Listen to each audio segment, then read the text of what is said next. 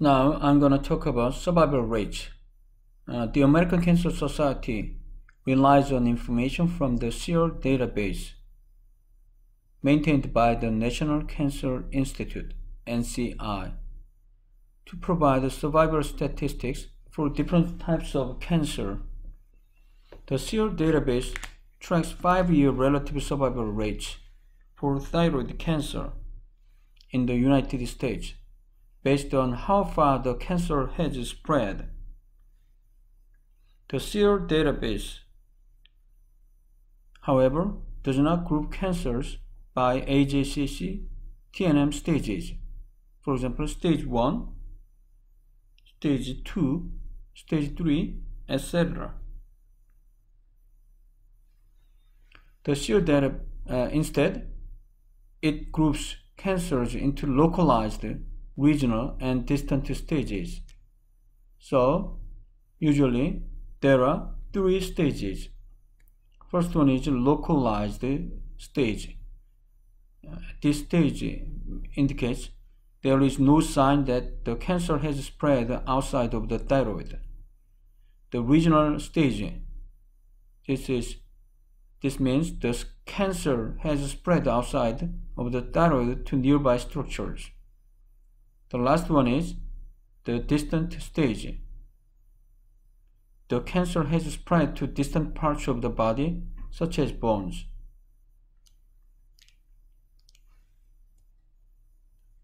So, the 5 years relative survival rate in the US for papillary thyroid cancer is as follows. The localized stage, the 5-year relative survival rate is near 100%. As for the regional stage, it is 99%. But for the distant stage, it is 78%. This data is based on people diagnosed with thyroid cancer between 2009 and 2015. And I'm going to talk about the early detection. Many cases of thyroid cancer can be found early. In fact, most thyroid cancers are now found much earlier than in the past and can be treated successfully. Most early thyroid cancers are found when patients see their doctors because of neck lumps or nodules they noticed. If anyone has unusual symptoms, such as a lump or swelling in one's neck, he or she should see a doctor right away. However, there is no clinical evidence to support blood tests or thyroid ultrasound for the general population, so they are not recommended as screening tests for thyroid cancer. Even though a suspicious malignant thyroid nodule is found in thyroid gland, if its size is less than 5 millimeters, generally no treatment is recommended. A follow-up thyroid ultrasound of 6 months to 1 year for the lesion is recommended. I have to explain the SEER. SEER means Surveillance, Epidemiology, and End Results Program. So this SEER program provides information on cancer statistics in an effort to reduce the cancer burden among the US population. Okay, now I'm going to talk about stomach cancer. The figure shows the anatomy of the stomach and surrounding organs. Okay, the first GI tract is esophagus, when you swallow foods. Then the second one is stomach, and then small intestines, and the large intestine starts from the cecum. So ascending colon, transverse colon, descending colon, sigmoid colon, and rectum, and the anus. And the surrounding organs are liver, gallbladder. So after food is chewed and swallowed, it enters the esophagus, a tube that carries food through the neck and chest to the stomach. The esophagus joins the stomach at the gastroesophageal junction, which is also called G junction, which is just beneath the diaphragm, the thin sheet of breathing muscle under the lungs. The stomach is a sac-like organ that holds food and starts to digest it by secreting gastric juice. The food and gastric juice are mixed and then emptied into the first part of the small intestine called the duodenum. There are 5 parts of the stomach. As you can see here, the initial part of the stomach is called the cardia, and the second one is fundus, and body, antrum, and the pylorus. The cardia is the first portion, which is closest to the esophagus. The fundus is the upper part of the stomach next to the cardia. The body part, which is also called corpus, is the main part of the stomach between the upper and lower parts. The antrum is the lower portion near the intestine, where the food is mixed with gastric juice. Last part is the pylorus. This is the last part of the stomach, which acts as a valve to control emptying of the stomach contents into the small intestine.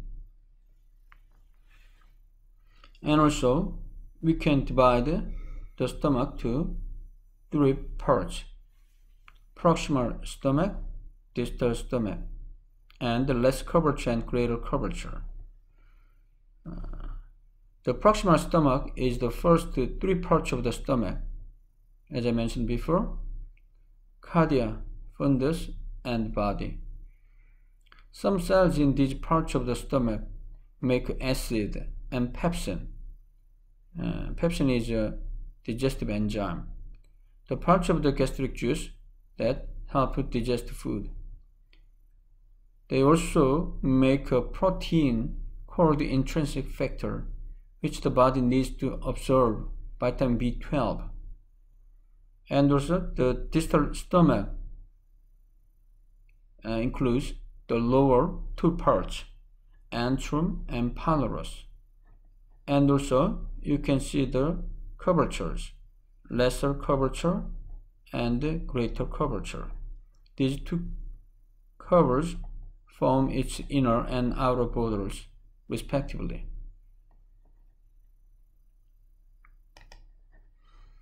There are 5 layers of the stomach, from the inner to outer layers. Remember these ones: mucosa, submucosa, muscularis propria, subserosa, and serosa. Here in the figure you can see the mucosa, submucosa, muscularis propria, subserosa, and serosa. The mucosa is the innermost layer. Stomach acid and digestive enzymes are made.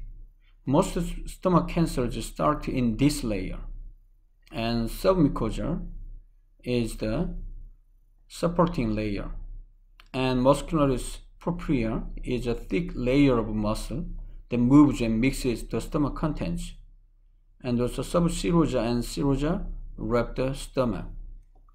The layers are important in determining the stage of the cancer and in helping to determine a person's prognosis. As a cancer grows from the mucosa into deeper layers, the stage becomes more advanced and the prognosis is not as good. Now I'm going to talk about the development of stomach cancer. Stomach cancer tends to develop slowly over many years. Before a true cancer develops, precancerous changes often occur in the inner lining, mucosa of the stomach, and these rarely cause symptoms and therefore often go undetected. Cancers starting in different sections of the stomach may cause different symptoms and tend to have different outcomes. Also, there is this concept, metastasis. Stomach cancer can spread in different ways, grow through the wall of the stomach and invade nearby organs. Stomach cancer can also spread to the lymph vessels and nearby lymph nodes. Lymph nodes are bean-sized structures that help fight infections. The stomach has a very rich network of lymph vessels and nodes. As more advanced, it can travel through the bloodstream and spread to organs such as the liver, lungs, and bones.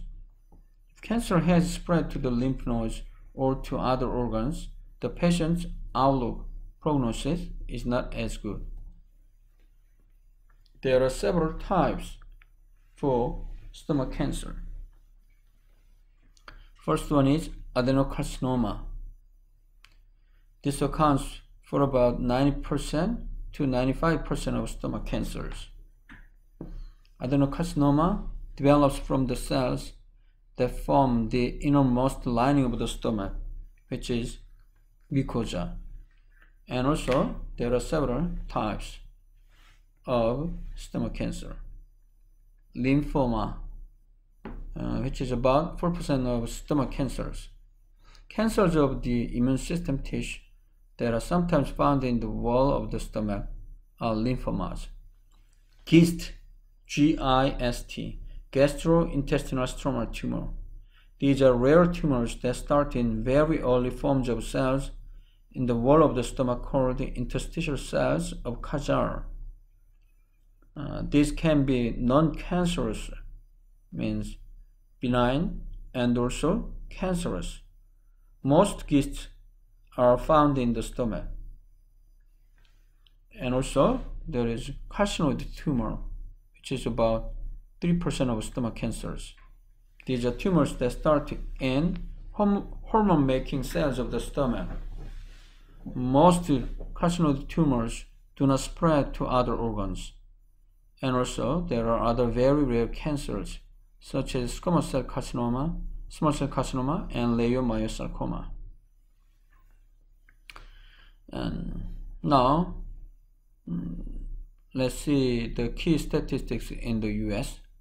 The 5-year relative survival rate is 32%, so which is quite less than in Korea, because the prevalence and incidence of stomach cancer are very lower compared to Korea. And in Korea, in 2017, there are 29,000 new cases were reported, and the stomach cancer is ranked first in Korea. So the number of new cases per 100,000 people is 57.9. In men, stomach cancer is ranked first, and women, stomach cancer is ranked first. Now I'm going to talk about the etiology of stomach cancer, causes for stomach cancer. There are several changes thought to be precancerous. The most important one is chronic atrophic gastritis. The normal glands of the stomach are either decreased or absent. Also, there can be some degree of inflammation. The stomach cells are damaged by cells of the immune system. And also, it is often caused by H. pylori infection, Helicobacter pylori infection. This can also be caused by an autoimmune reaction, in which a person's immune system attacks the cells lining the stomach. So, the chronic atrophic gastritis is very important precancerous lesion. And second one is intestinal metaplasia. The normal lining of the stomach is replaced with cells that closely resemble the cells that usually line the intestine. Intestinal metaplasia usually has chronic atrophic gastritis as well. And also, some foods can cause stomach cancer. For instance, Helicobacter pylori bacteria can convert substances in some foods into chemicals that cause mutations in the DNA of the cells in the stomach lining. This may also explain why certain foods, such as preserved meats, increase a person's risk for stomach cancer. On the other hand, some of the foods that might lower stomach cancer risk, such as fruits and vegetables, contain antioxidants that can block substances that damage a cell's DNA. Also, oncogenes help cells grow and divide into new cells. Tumor suppressor genes slow down cell division, so cause cells to die at the right time, or help fix DNA damage occurred. Cancers can be caused by DNA changes that turn on oncogenes or turn off tumor suppressor genes. Inherited mutations in some genes can cause stomach cancer. As explained in the section, can increase a person's stomach cancer risk.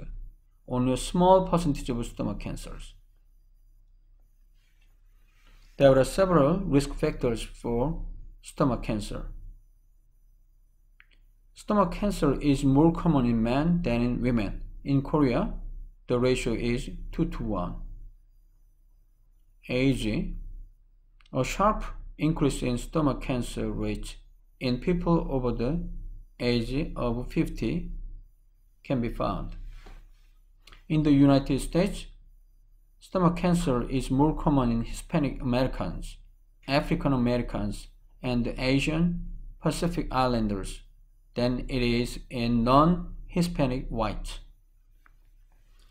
And geographically, worldwide, stomach cancer is more common in Japan, Korea, China, Southern and Eastern Europe, and South and Central America. It is less common in Northern and Western Africa, South Central Asia, and North America. Helicobacter pylori infection seems to be a major cause of stomach cancer, especially cancers in the lower, distal part of the stomach. Long-term infection of the stomach with this germ may lead to inflammation, which is called chronic atrophic gastritis. People with stomach cancer have a higher rate of H. pylori infection than people without this cancer. This is also linked to some types of lymphoma of the stomach. Even so, most people who carry this germ in their stomach never develop cancer. And also other risk factors. Mucosa-associated lymphoid tissue lymphoma, which is called multiple lymphoma. This has an increased risk of getting adenocarcinoma of the stomach, probably because multiple lymphoma of the stomach is caused by infection with H. pylori bacteria. As for diet, an increased risk of stomach cancer in people with diets that have a large amount of smoked foods, salted fish and meat, and pickled vegetables is found. And also nitrates and nitrites, which are commonly found in cured meats, can be converted by certain bacteria such as H. pylori into compounds that have been shown to cause stomach cancer in lab animals. On the other hand, eating lots of fresh fruits and vegetables appears to lower the risk of stomach cancer. And also, smoking, tobacco use increases stomach cancer risk, particularly for cancers of the upper portion of the stomach near the esophagus. Obesity or being overweight might be a possible cause of cancers of the cardia. And also there are other risk factors like a family history of stomach cancer, previous stomach surgery, pernicious anemia, and etc. There are several symptoms and signs. Since symptoms of stomach cancer often do not appear until the disease is advanced. Symptoms or signs are poor appetite, weight loss, abdominal pain, vague discomfort in the abdomen, usually above the umbilicus, a sense of fullness in the upper abdomen after eating a small meal, heartburn or indigestion, nausea, vomiting with or without blood, swelling or fluid buildup in the abdomen, and low red cell count, which is called anemia, due to bleeding. And as for the EGC, which is early gastric cancer, mostly there is no symptom, and it is incidentally found on gastroscopy. Maybe epigastric sonus can be found. But as for AGC, advanced gastric cancer, this is usually also there is no symptom, but weight loss is very common, 60%, and abdominal pain, nausea and vomiting, anorexia, dysphagia, and gastrointestinal bleeding can develop. This figure shows the gastroscopy. For diagnosing stomach cancer, we can use gastroscopy. The first one is the upper endoscopy, which is also called esophagogastroduodenoscopy, or EGD, or gastroscopy. Gastroscopy is the main test used to find stomach cancer. During this test, the doctor passes an endoscope, which is a thin, flexible, lighted tube with a small video camera on the end down your throat. During this procedure, the doctor examines the gross shape. This lets the doctor see the lining of your esophagus, stomach, and the first part of the small intestine. And then, if abnormal areas are seen during gastroscopy, biopsies can be taken using instruments passed through the endoscope. And finally, the tissue samples are sent to a lab where they are looked at under a microscope to see if cancer cells are present. And also there is another diagnostic tool which is called UGI, upper gastrointestinal series, or upper gastrointestinal series, which is UGI. This is an X-ray test to look at the inner lining of the esophagus, stomach, and the first part of the small intestine. UGI is used less often than endoscopy, gastroscopy, as it may miss some abnormal areas and does not allow the doctor to take biopsy samples, but it is less invasive than endoscopy. The procedure is as follows. The patient drinks a white chalk solution containing a substance called barium.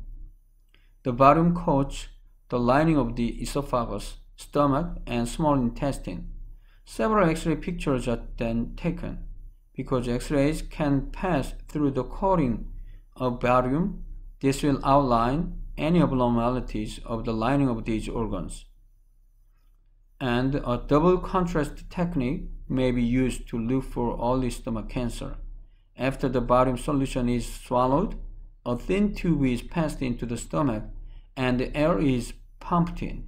This makes the barium coating very thin, so even small abnormalities will show up. So, which is called a double contrast technique, barium and air. And also, we can perform the endoscopic ultrasound, which is called EUS. This uses sound waves to produce images of the stomach. As for the procedure, a small transducer is placed on the tip of an endoscope.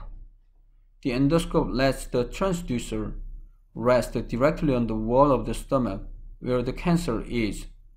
It lets the doctor look at the layers of the stomach wall as well as the nearby lymph nodes and other structures just outside the stomach.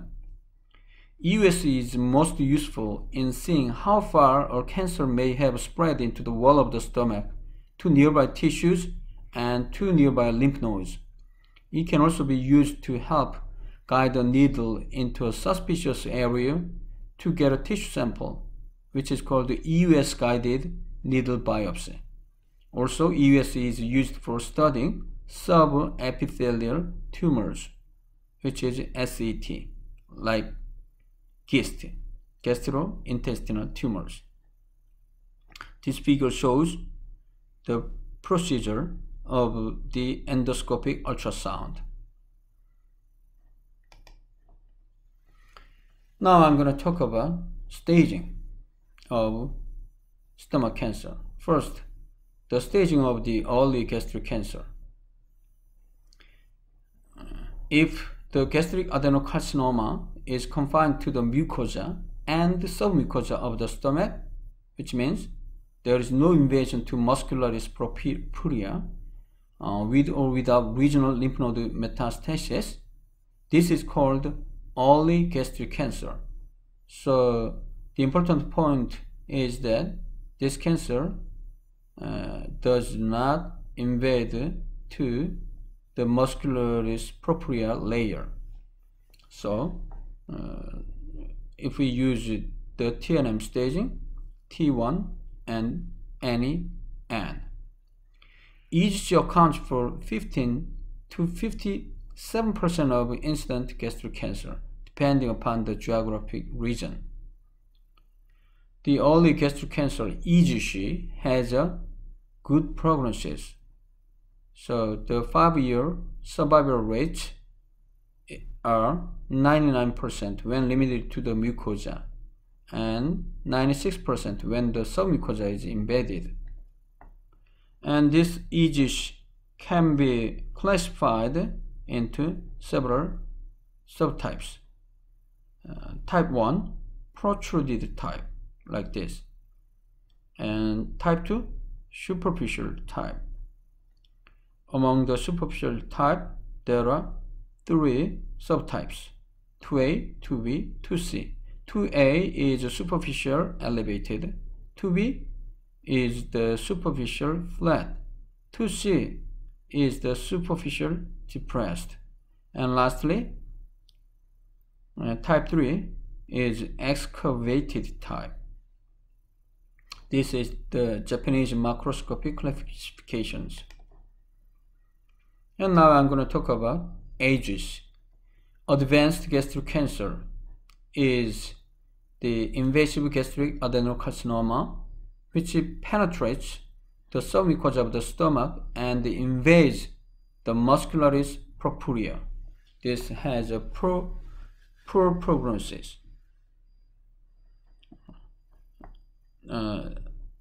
Regarding the types of AGC, we usually use Borman's classification. Borman type 1, 2, 3, 4. Borman 1 is polypoid. 2 is the fungating, ulcerated with raised margins. Borman 3, ulcerated with poorly defined infiltrative margins. Lastly, Borman type 4, infiltrative, predominantly intramural lesion and poorly demarcated. Now I'm going to talk about the staging, TNM staging. First, T categories. T0 means no signs of a main tumor can be found. TIS, IS means carcinoma in situ. In situ means it stays in the origin of cancer. Cancer cells are only in the top layer of cells of the mucosa and have not grown into deeper layers of tissue, such as the lamina propria or muscularis mucosa. So this stage is also known as carcinoma in situ. T1, in this stage, the tumor has grown from the top layer of cells of the mucosa into the next layers below, such as the lamina propria, the muscularis mucosa, also mucosa. And also, T1 can be divided into two subtypes, T1A and T1B. And also T2. In T2, the tumor is growing into the muscularis propria layer. And if the tumor is growing into the subserosa layer, it is called T3. T4, the tumor has grown into the serosa and may be growing into a nearby organ or other structures such as major blood vessels. T4 also can be divided into two types, T4A and T4B. And N categories of stomach cancer. N0, there is no spread to nearby lymph nodes. N1, the cancer has spread to 1 to 2 nearby lymph nodes.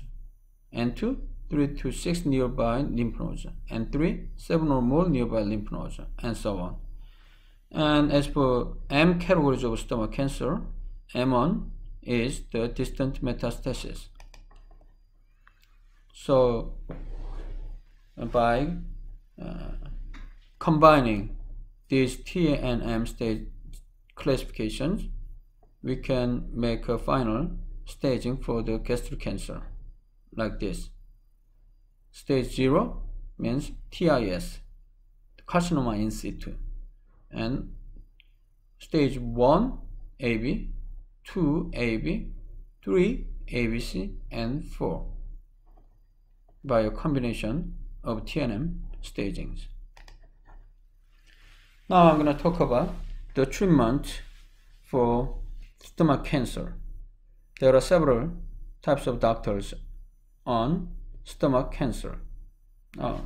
This is an error, not thyroid, but stomach cancer. A gastroenterologist is a doctor who specializes in treatment of diseases of the digestive system. A surgical oncologist is a doctor who treats cancer with surgery. A medical oncologist is a doctor who treats cancer with medicines such as chemotherapy.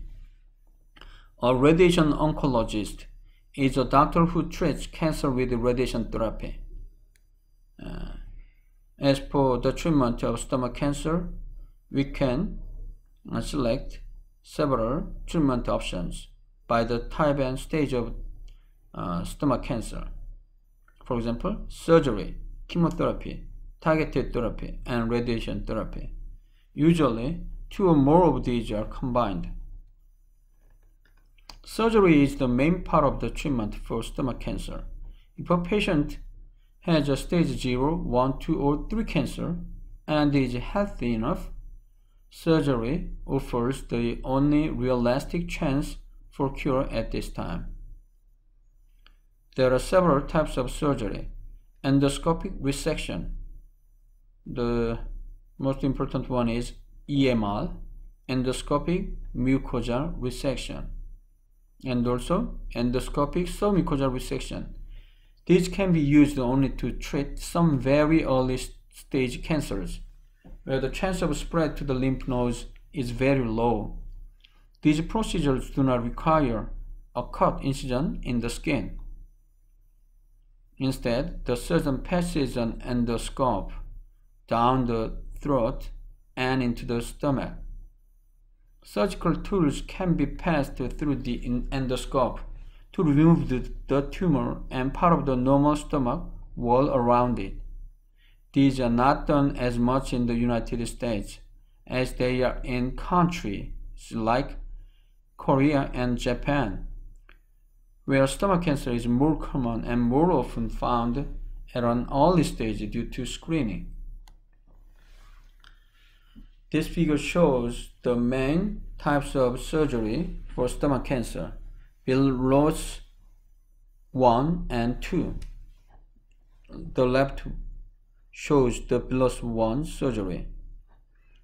This is a gastroduodenostomy. This involves the partial gastrectomy or removal of the antrum and the pylorus of stomach, and with anastomosis of the gastric stump to the duodenum. So this is called gastroduodenostomy. On the contrary, below 2, this is called gastrojejunostomy. This involves the partial gastrectomy or removal of the antrum and pylorus of stomach. So this is the same as below 1, but the difference is that this uses an anastomosis of the gastric stump to the duodenum, jejunum, not duodenum. So below 1, gastroduodenostomy. Below 2, gastrojejunostomy. And also, the doctor can conduct total gastrectomy. The most famous one is Roux-en-Y procedure. The total gastrectomy is used for tumors in the middle or upper part of the stomach. Total gastrectomy removes the whole stomach, the lower part of the esophagus, and the first part of the duodenum, and part or all of any nearby organs, such as the pancreas, spleen, or liver, where the stomach tumor has spread, and the lymph nodes in the area around the stomach near the area of the tumor, and then it is reconstructed. The remaining part of the duodenum is separated from the jejunum, while still attached to the bile duct from the liver and the pancreatic duct from the pancreas. The jejunum is connected to the remaining of the esophagus. The remaining duodenum is connected further down the jejunum from where the esophagus and jejunum are attached. So this is called, from the shape, Roux-en-Y procedure. This allows the bile and pancreatic juices to enter the digestive system without harming the remaining esophagus. The 5-year relative survival rate in the US for stomach cancer is shown in this table. For the localized stage, the 5-year relative survival rate is 69%. As for regional, 31%. As for distant, 5%. Screening is testing for diseases such as cancer in people without symptoms.